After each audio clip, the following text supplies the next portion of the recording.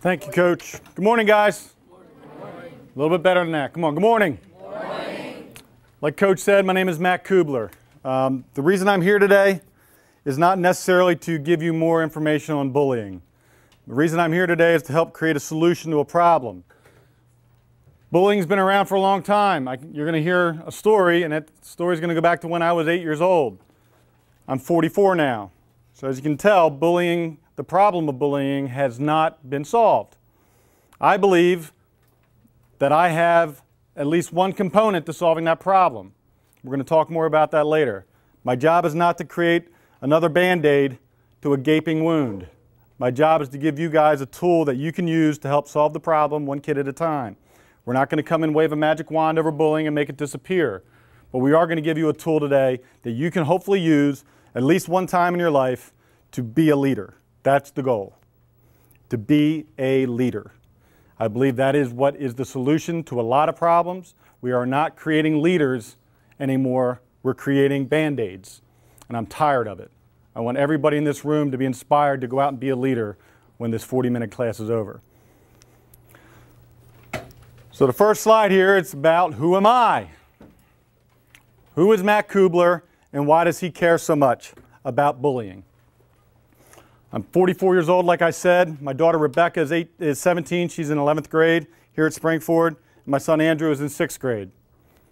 I was born and raised in Pottstown.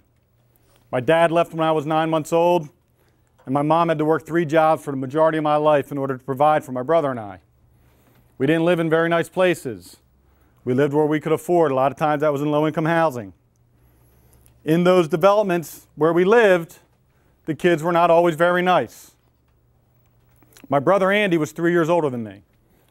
Andy had severe learning disabilities.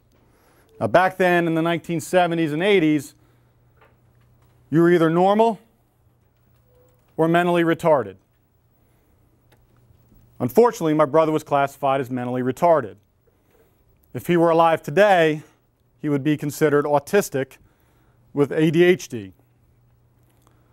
We would never call somebody who's autistic retarded today, would we? No. At least I hope not. But back when we were growing up, everybody, every day that we came in contact with, especially the kids, called my brother a bunch of names, one of which was retard, one of which was idiot, moron, stupid, and they made fun of him relentlessly every single day. How many people have heard somebody stutter before? I want you to close your eyes real quick. Think about the first time you heard that person stutter. Imagine what they looked like, what they sounded like, and how you felt individually when you heard it for the first time. Now I want you to multiply that by 1,000,000, and that's what my brother was like. You can open your eyes. My brother stuttered so profusely. In my lifetime, I've never heard anybody stutter as bad as my brother did. My brother couldn't say complete sentences. His face would contort. When I say contort, I mean it would move in shapes that I didn't know the face could move in. His eyes would roll into the top of his head. His eyelids would flutter. So imagine being called a moron or a retard every single day, and then adding in something that made you look even more awkward and weird when you tried to speak. Imagine being my brother for 1 second, and imagine living that every single day of your life. My brother was 3 years older than me. By the time I was 8 or 9 years old, I ended up switching roles and becoming the older brother. My brother just wasn't cognitively at the age that he was. So I had to step in and become the older brother. Whenever he would get made fun of, I only knew one way to handle that, and that was to punch them in the face. Now, today we know there's a lot better ways to handle things like that. Back then, that was the only way I knew, and it was the only way I knew that would work. And quite frankly, the only thing I cared about was the fact that if I was getting my butt kicked, which happened every single day, my brother wasn't getting made fun of. Because the people that would normally make fun of my brother were kicking my butt. So to me, that was a win. My brother was given a break from being picked on during the time in which I was getting my butt kicked. It's the only way I knew how to handle it. Now, while I did spend a lot of time fighting on behalf of my brother, I also spent a lot of time fighting just because I like to fight. And I still kind of like to fight to this day. It's a passion of mine, but I use it in a more constructive way. But I used to get in a lot of trouble because I would get into fights. And I also would get in a lot of trouble to the point where the police would be involved. One time when I was 13, an officer by the name of Chris Carlisle, who was a police officer in Pottstown, arrested me for being an idiot, which happened a lot. Took me down to the police station, and instead of throwing the book at me, he gave me a break. Because he saw something inside of me. He saw what inside of me? It begins with the letter P. Passion? Well, I did have passion, but not that. Potential. What is potential? Anybody know what the definition of potential? It's like ability to be something more. It's an unmet ability, right? You haven't yet done it. That's why it's potential. Not everybody reaches their potential. Not everybody achieves everything that they're able to achieve, for whatever reason. Officer Carlisle saw potential in me. So instead of throwing the book at me, he decided he was going to become an influencer in my life. So during the times when I would normally go out and be an idiot, when my mom was at one of her 3 jobs, he would come and get me and my brother, and we'd go play basketball. So he took me out of a situation where I was always finding myself having negative things happen to me, and put me in a situation where he could control and put me in a positive situation. Unbeknownst to me at that time, I was becoming a mentee to a mentor. Do we know what a mentor is, right? Somebody, raise your hand. Someone who teaches another person what they know. Yep, they do that. What else? They look out for them. They look out for them. What else? They teach, absolutely. They lead the other person. They lead the other person. They're a good example. They're a good example. All those things are true. To me, a mentor is somebody who you, the person who's being mentored, does not want to let down. I don't want to disappoint my mentor because I want to emulate him. I want to be like him because he is the person that is showing me how to become a better version of me. He'll come back into play in a minute here. So I was a pretty smart kid. Even though I was an idiot at times and I got myself in some trouble and I liked to fight, I was smart. I was in the gifted program in school. I did very well in my SATs. I was in the National Honor Society. I finished in the top 10 of my class, and I had a 4-year scholarship offer to attend the United States Coast Guard Academy, which is like West Point or the Naval Academy except for the Coast Guard. But I was also a rebel. As you can tell by the fact that I was going out and getting into fights. I didn't deal well with people telling me what to do, and I certainly didn't deal well with authority, which is kind of weird in the position I am today. But back then I didn't. So when I turned 18, I said, I'm going to be a man, and I'm going to do something that men do, and that's make my own decisions. So when I was 18, I enlisted in the Army. Now, it was a very momentous occasion. I felt very proud of myself, but at no point in time did I intend on going in the Army. I was still planning on going to the Coast Guard Academy.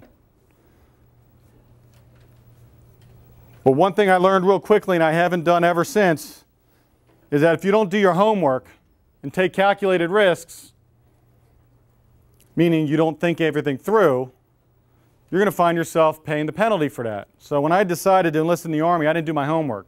I didn't think about the repercussions, the pros and cons of what that decision would have. And it turns out that when you enlist in the Army, it negates any agreement you have with any of the service academies. If you enlist in the Air Force or any of the other branches as well. So when I thought I was going to be able to make a choice, I found out the choice was made for me, that when I enlisted in the Army, it was the Army it was going to be. So instead of spending 4 years in college and going to the Coast Guard Academy, I enlisted and spent 4 years in the Army. I don't know where I would have ended up had I gone to college and been through the Coast Guard Academy. I'm pretty sure I'd probably end somewhere near the same place, but probably maybe with a little bit of an easier path. But I can't change that, and I don't regret anything I did, because I did it and I learned from it. So I went into the Army. But let's back up first. Growing up, my mother was told that my brother would always be dependent upon her.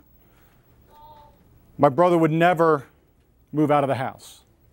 My brother would never graduate high school. He would never drive a car. He would never get a job. Any of those things. Remember, my brother was 3 years older than me. I graduated high school in 1989. My brother, he graduated in 1988, year before me. Albeit he was 20 years old when it happened. But he never gave up and he never quit. because he wanted to prove those that said he couldn't wrong.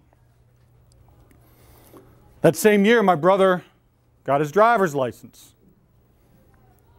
and bought his first car, a 1979 white VW Rabbit 4-door. I remember it very well. Stick shift. My brother also got his first full-time job. He worked at a Mennonite senior center, was a janitor. So I graduated that following year in June. On July 12, 1989, my brother died in a car accident. And you may be wondering right now, was he supposed to be driving?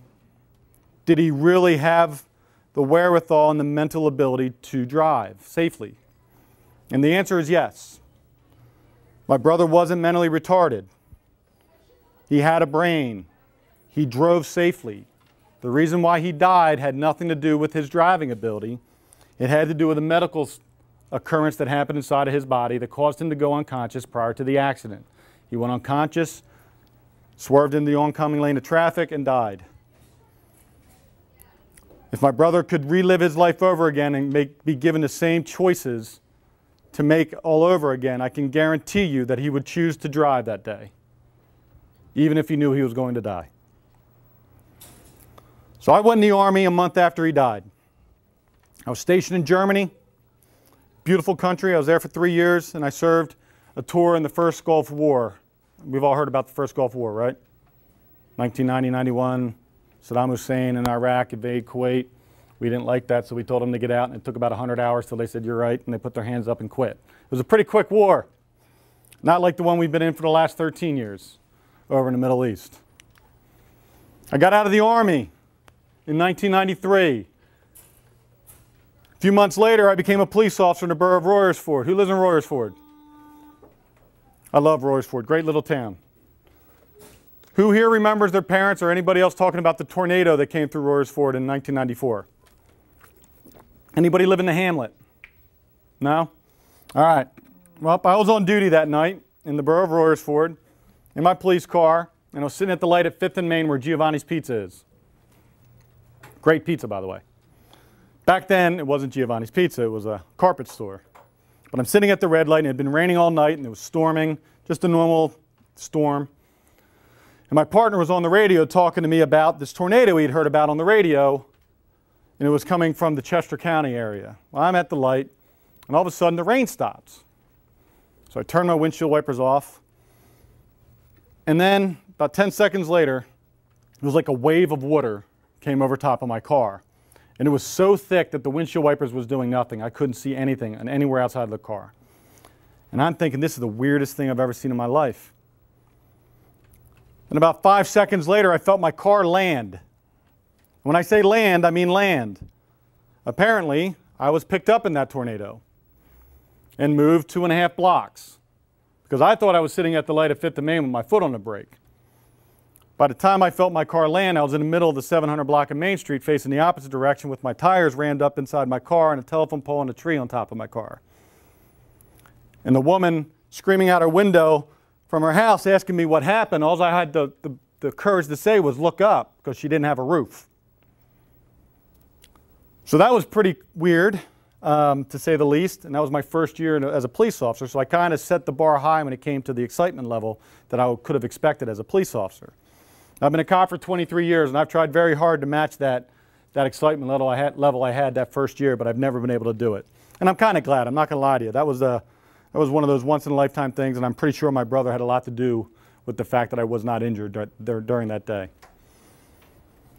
I went on to become a SWAT officer, an instructor and team leader on the SWAT team. That was obviously fun. Everybody knows what SWAT does. Kicking in doors, serving warrants, catching drug dealers, all that kind of stuff. That was fun. But then 9/11 happened. We all know what happened on 9/11, right? 9/11, one of the days that made me more angry than anything else in the world. I'm a very patriotic man. I served my country. I fought in a war. I would die for the flag. I believe in everything our Constitution stands for. And it made me very angry when 19 terrorists decided to come into my country, take over U.S.-owned airplanes and fly them into 3 buildings and crash into the the ground at Shanksville, Pennsylvania. We lost 3,000 plus people that day, and it made me very angry. So I decided to do something about it. On 9/12, President Bush went on TV stating that he was reenacting a program which had been defunct called the United States Federal Air Marshal Program. I applied for that job, as did several 100,000 other people. The number of people they hired is classified, but I can tell you it's somewhere around 4,000. And I was one of the 4,000 that got hired. I feel very proud that I beat out several 100,000 other people who thought that they wanted to do that job as well. So for the next 4.5 years, I served as a Federal Air Marshal, flying on commercial airlines owned by the United States all over the world, protecting them from terrorism. 4,238 flights. That's how many flights I flew in 4.5 years. That's a lot of flights. Imagine every day getting up and flying to Florida 4 different times. Every day. That's how many flights I flew. Number 3, you'll see I'm a body language and human behavior expert. What does that mean? Anybody know what that is? You determine what, trying to determine if someone's lying or not by their facial expressions or their emotions. Exactly. I'm able to read body language, meaning your facial expressions, micro movements in your face, your eyes, your mouth, corners of your eyes, your forehead, inflections in your voice, how you sit and stand. I'm able to tell whether or not you're telling me the truth, whether you're happy or sad, angry or not.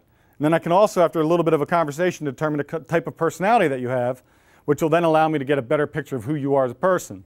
And it's helped me out a lot in my career in police work, obviously. Now, it doesn't tell me what the truth is. It just tells me whether or not someone's telling me the truth. And it's a gift that I have. And I say it's a gift because I believe 100% that I got that gift from my brother. Go back to my childhood. Imagine living with someone who can't speak, but yet they need to tell somebody something. My brother had a very difficult time relaying information to anyone about what he needed, what he wanted, or when he needed it. I was able to interpret that. Don't ask me how or why, but as a kid I was very good at that. I knew what my brother wanted, and he would always say, "Thanks, bro." You could always get that out. Whenever I said it right, he would say, "Thanks, bro." I didn't know that I was good at that because of him until many years later. But I'm very thankful that I do know that now, and I thank him every day that I have that ability. And then you'll see number 4, that I also began mentoring teens in 1995. I told Officer Carlisle when I became a police officer that I was going to help someone else just like he helped me. And it wasn't a plan to do this for the rest of my life, but it was a plan to do it at least once. And in 1995, I arrested a kid when I was in Royersford who had LSD on him. And we all know LSD is a hallucinogenic drug. And it is a very dangerous drug. This kid had LSD on stamps, and he had a lot of stamps. It would have been a very serious charge against him. But after talking to him for a little bit, I realized he had what? Potential. While he was acting like an idiot and he made stupid mistakes, I could sense that he really was a good kid at heart and that he had something else to offer. Now, he was not necessarily pleased with the fact that he was going to have to spend time with me every week in the beginning, but he became to appreciate it more as we spent more time together. Today, he's a professor. He has 3 kids. He's been married for 20 years. I lie. He's been married for 17 years. And we still meet every year, at least one time a year, to catch up. And every year he thanks me for introducing me to him as his mentor, not as the police officer that could have ruined his life by putting charges on him and putting him in the system. Because there's no telling where he would have ended up if that was the way I'd decided to go with him. Since then, I've mentored over 100 kids. And it's one of the greatest joys I have in my life is when I get a chance to do that. As Coach said, I am the co-founder and co-owner of MaxOut. While we do 3 different things at MaxOut, the one I'm most proud of is the Leadership and Mentorship Program. We also do strength training program that you've never seen before, and athletic-based training that will get you better prepared for athletics. But the thing that I think is the greatest thing that we do is we provide leadership and mentorship training to each and every kid that comes into MaxOut. The reason I'm here today was inspired because of what we do at MaxOut. I know not everybody here is ever going to come to MaxOut. I get that. I'm not here to sell you on MaxOut. What I'm here to do is provide to you what we do in our 4 walls at MaxOut in your school. I know that in order to help create a world full of leaders, I can't limit it to just the 4 walls of MaxOut. I needed to bring it to you. So thankfully, Springford is a progressive school district, and when broached with this idea, they said yes. So I'm here today to give you a piece of what we do at MaxOut. And I hope to do this many, many, many, many, many more times. And you may hear me every year with a different program. You may hear me next year in 9th grade. My goal is to do this as frequently as possible to help kids become leaders. We're not going to spend a lot of time on this. What is a bully? We all know about the bullying problem. We can all pretty much name somebody who is a bully. There are two main kinds of bullying. Number one, there's the in-person kind, which is pretty obvious, right? Everybody's seen that once or twice. But the one that didn't exist when I was a kid is cyberbullying. Cyberbullying is the thing I think that changed the game of bullying altogether. Why is cyberbullying so much worse than in person? They can always harass you. Very good. Anybody else? There's one thing I'm really thinking of. You can't get away. You can't get away. Similar to that, but not exactly. They could be anonymous. Very true. They can be anonymous. Read it like over and over again. Absolutely. Can't get rid of it. Yep. They're not in front of your face. Yeah, that goes back to the anonymous. They can hide. What about this? Everyone can see it. If I come up to you at your locker and I start intimidating you, that's pretty much a one-on-one conversation, right? But if I intimidate you on your page on Instagram or Twitter, and everybody that's following me and everybody that's following you can see that, and then they can like or share or retweet, and then everybody that's on their pages can like or share or retweet, and they can do that over and over in infinitum, everyone can see it. So what turned into a singular in-person event now turns into a shared event by thousands. And no matter how many times you delete that from your page, someone else is seeing it, which causes you more and more pain over and over again. That's why cyberbullying is so horrible. There's two words that I want to use to describe a bully. Number one, they're cowards. Why are they cowards? Who can answer that question? Why is a bully a coward? Think about what that word means. They pick on the weak, absolutely. Who else?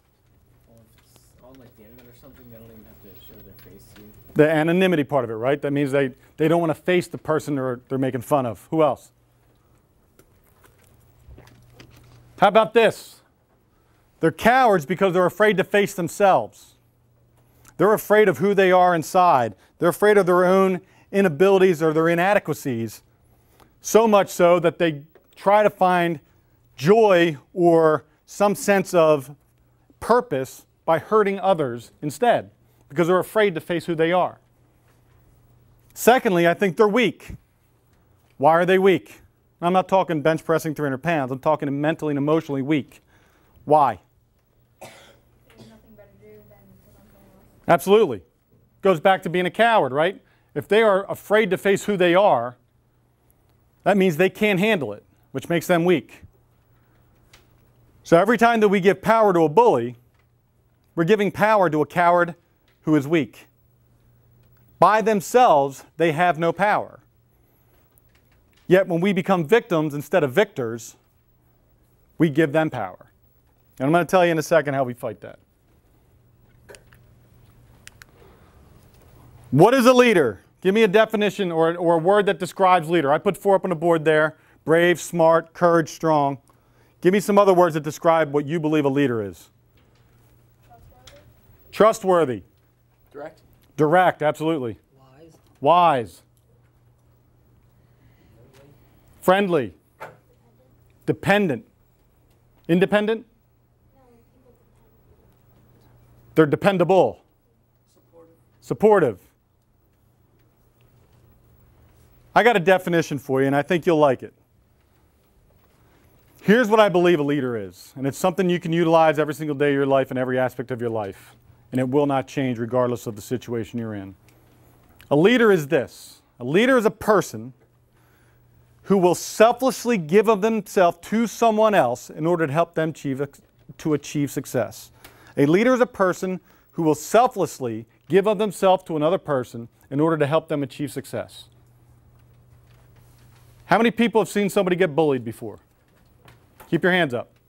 How many people have done something about that? Positive. interjected themselves in the situation. That's a lot of the class. Each and every one of you at that one moment in your life was a leader. Every one of you. Why?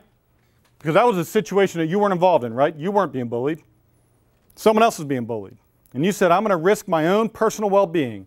I will potentially become a target for that bully, but I don't care because I believe in that person more than I believe in myself. And I want to help that person more than I care about myself. And I want to put that person in a position where they can find success. So when you interjected yourself between the bully and the one being bullied, and you took that person out of that situation and put them in a situation that was safer for them, you helped that person at that very moment find success. At that moment, you were a leader. You can do that same exact psychological process that you went through in every aspect of your life, whether it's in school, whether it's in athletics, whether it's dealing with your family, whether it's at a job, at your profession when you get older, whether it's in college, whatever it is, interacting with anybody on any given time, you can do that same process and you will be a leader all the time. If you do it once a month, you'll be a leader once a month. If you do it 10 times a day, you'll be a leader every single day. And I can promise you this, you will never be a victim of a bully when you are a leader. Bullies have no time to waste on people like you if you're a leader.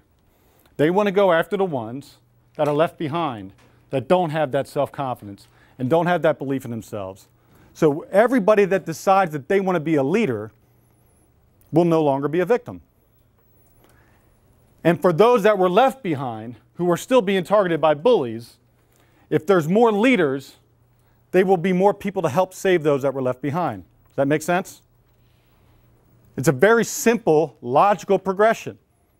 And I can promise you, it works. I've been doing it my whole life. On the board, I put some professions where people are normally associated as being leaders. You have teachers, firemen, military, police, athletes, and business owners. One thing I want to clarify real quick. There's a difference between a leader and an influencer. Does that make sense? Give me an example of somebody who's an influencer. Parents? Friends? Think bigger. Celebrities. Celebrities. Politicians.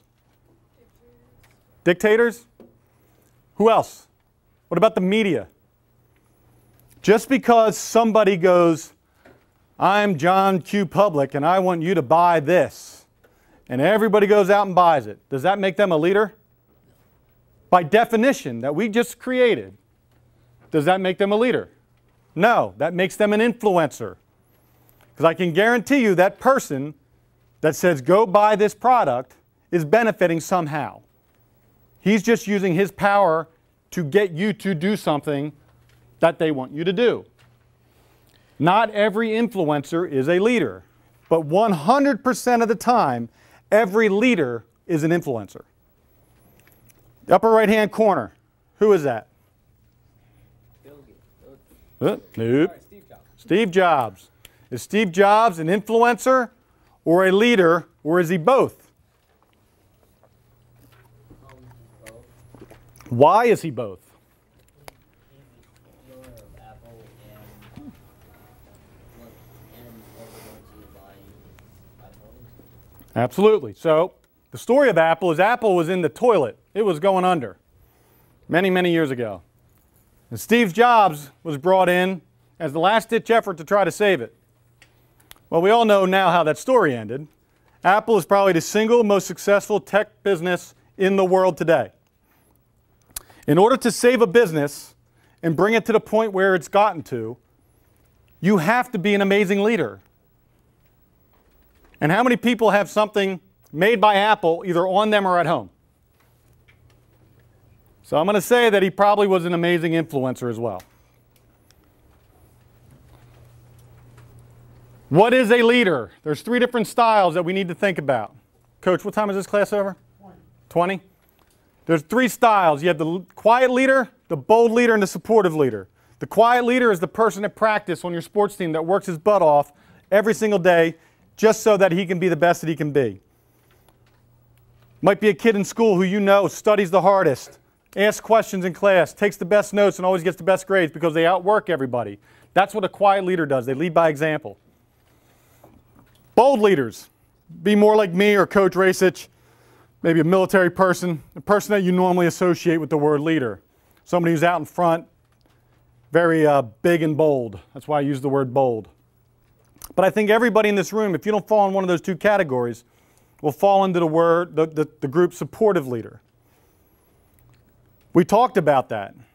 The supportive leader is the one that will step in and give selflessly of themselves to someone else to help them find success. When you gave support to the person who was being bullied, you became a leader at that very moment. How many people have a best friend? Have you ever given advice to a best friend who was having a bad day? Did that advice help them get through that moment?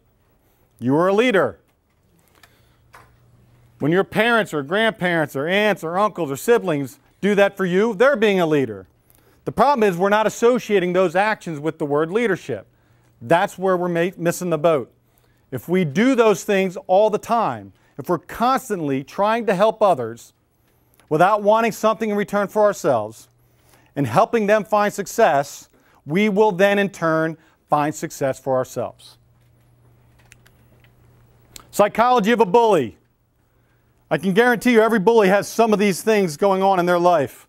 They were probably victims of abuse on some level, either physical or mental. They certainly don't fit into any one particular social group. They have controlling personalities, which is what makes them influencers, which gets them to have people follow them to do the same type of bullying tactics that they do every single day. They often come from a home where the parent is no longer present.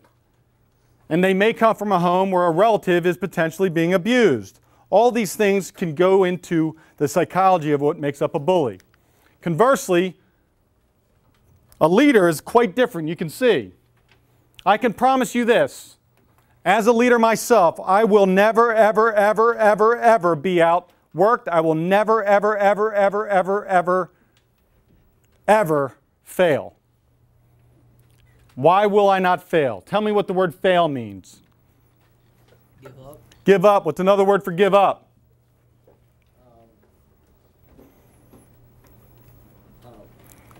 Another word for give up. Quit. I will never quit. Therefore, I will never fail. Why won't I quit? Because I'm a leader. But why intrinsically inside of me, what burns inside of me that says you will not quit? My passion. I know who I am. I know what I'm good at. I know what I'm not good at. I am not going to do things that I'm not good at. So if I know that I'm good at something, and no matter how hard that might be to accomplish, I will do everything in my power to achieve that goal. If I mess up, I get up and I do it again. I make adjustments because I learned from my mistakes. I will never quit because I believe in my own ability to succeed. I will never be outworked. If you want the same thing I want, I'm going to outwork you because I want it more than you. I'm going to make sure of it. I work 100 hours a week so I can provide for my family at the level that I believe I should be providing for them. I work 100 hours a week so that I can come out and talk to you guys on my time because I care about you. I want you all to become leaders. I want every single one of you to be successful. And if today inspires one of you to go out and do something good for somebody else, then maybe you'll inspire that person to go do it to somebody else, and then so on and so on and so on. That's what this is all about. I will never fail because I will never quit. That's the mentality you have to have in life. I have a strong support system. My wife and kids allow me to do the things that I do because they believe in me. And I promised them that I would never let them down. And I hold myself to that every single day. I have positive role models in my life, people that I want to make happy. I don't want to disappoint. We talked about my strong work ethic. I'm compassionate. We know what compassion is, right? What's that mean? Compassion. Like giving, caring. I care about others. Passion is what I believe in. I have a passion for what I do, but I have compassion for others. I have long-term goals. If you haven't started making plans today, you need to start making plans. My first job that I ever wanted to do in my life, I figured out when I was 6. Guess what that was? I wanted to be the guy on the back of the trash truck holding on to the thing, yelling, "Go" to the driver. That was my first plan. I never did that. But that was my first plan. If you don't start a plan, you can't make changes to your plan. My plan has changed 1 billion times, but I started with one, and I keep making changes to it based on different things going on in my life. And I take calculated risk, meaning that I try to weigh the pros and cons of whatever it is I'm going to do, and if I believe I can do it, I'm going to go do it. So the question is, who do you want to be? You're not going to know that until you know who you are. This piece of paper that you have on your desk is something for your parents to read, but on the back, I want you to write down 5 things that you are great at and 5 things that you are weak at. You're going to change this list thousands of times between now and the day that you die, but I want you guys to start somewhere. Look inside yourself and decide, am I good at something or am I weak at something? If you say I'm good at school, I'm going to say you're a liar. School's a building, not a thing you do. If you say I'm good at sports, I'm going to call you a liar because you're not good at every single sport ever created in the history of man. If you can throw a 2-seam fastball and paint the corner of the plate, then you're good at throwing a fastball. Doesn't make you good at all of baseball, just makes you good at a particular part of it. Be honest with yourself. I'm never going to be fast. Why? Because I'm slow. And I will always be slow. No matter how hard I try, my body's just not built to be fast. Quickly, Friend Watch. Who's heard of Friend Watch? Friend Watch is that little owl sitting on your website, on the springford.net website. It's an anonymous reporting tool that you can use to let the school know exactly what's going on in your friends' lives. If there's something bad happening to a friend, go on friendwatch.org. Maybe somebody in the SAP team can help that kid out. If you do nothing, then you're not helping solve the problem. This is my website, MaxOutStudio.com, if you want to learn more about that. I wrote a book. The coach talked about that. It's about my brother and my life growing up with my brother, called A Brother's Love, a Memoir. If anybody would like a copy of that, you can order it online. If you would like me to sign that copy, friend me on Instagram or Twitter at MaxOutVP, and I'd be happy to sign a copy of the book for you. If you have any questions, need anything from me, if I can be of service to you in any way, you can reach me through Twitter or through MaxOutVP on Instagram. If you follow me, I will follow you back. Does anybody have any questions for me at all? Anything at all? Thank you very much. You were a great class. I hope today you were inspired to do something good for somebody else and that you all become leaders.